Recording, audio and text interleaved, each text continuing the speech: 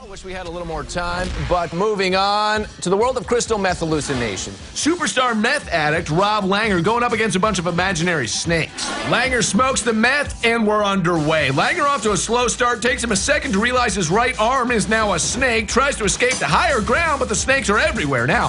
Langer settles himself and goes to work, killing the snakes one by one. Meth's a marathon, not a sprint, and Langer knows it. Later in the action, Langer's got snakes in his pants, and he is not happy about it. So what does he do? Regroup, falls asleep for 19 hours. Start of the second half, Langer charges up, and snakes. They can fly now, but Langer stays focused and just knocks them out of midair. Making those snakes play his game. His arms are big hammers. Wow. And let's play that one again. Ground one of his teeth right out of his jaw, but he's so in the zone he doesn't even notice. It's just snakes, snakes, snakes, snakes, snakes.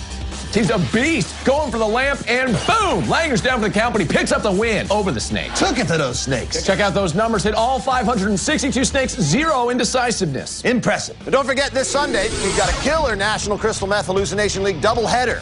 Jeannie Teeger takes on the burglars inside her walls, and Craig McShay rips out his own heart for too much whispering. Don't miss